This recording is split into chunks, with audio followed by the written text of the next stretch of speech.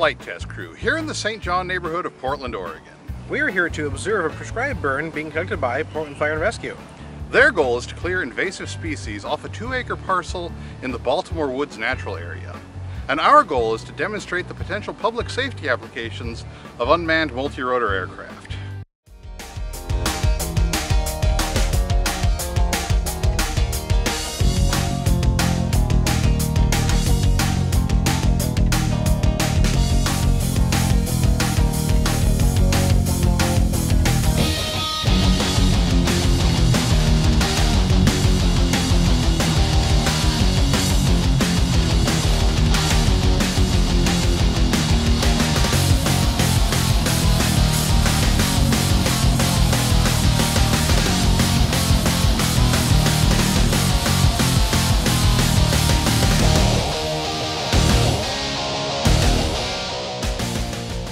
The aircraft doing the heavy lifting in this demonstration is RQ-CX-3 Raven, a custom-built all-weather multi-role hexacopter.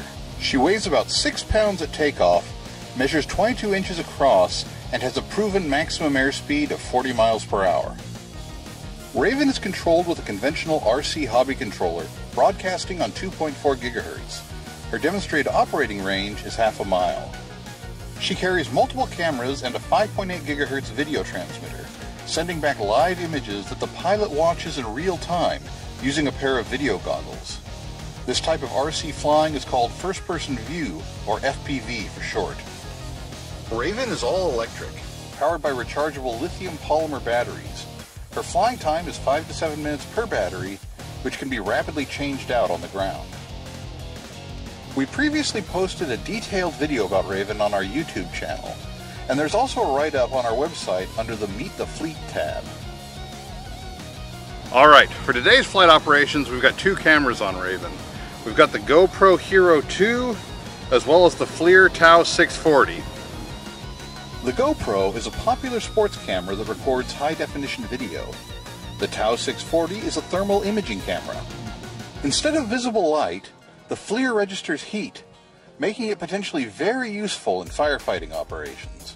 The temperature of objects in its field of view are represented by a grayscale image. By default, the coldest object in the frame is black, the hottest object is white, and 256 shades of gray represent temperatures in between. The camera dynamically assigns different levels of gray to different temperatures in order to render the best possible image. As a result, it isn't possible to determine the actual temperature of an object in the frame based on the gray level assigned to it, only whether it is hotter or cooler than the objects around it. Because the FLIR sees heat instead of visible light, it can see through visual barriers like smoke. During all of our previous outings with the FLIR, people were always easy to spot because they tend to stand out against a cooler background. However, people are cool compared to fire, so they tended to blend in a little more in this environment. One thing our friends in the fire service told us to look out for on the FLIR are hot spots, burned over areas that appear to be extinguished, but which are actually harboring a smoldering fire that could reignite later. This firefighter is dousing an area with a hose that looks completely out. The visible light camera on Raven shows the same thing. However, when we change over to the FLIR, we can see that there is still some hidden pockets smoldering. Unmanned multi-rotor aircraft, like RQ-CX-3 Raven, can be used to quickly survey a burned-over area, looking for lingering hazards like this, as well as providing the incident commander with an overall perspective on the operation.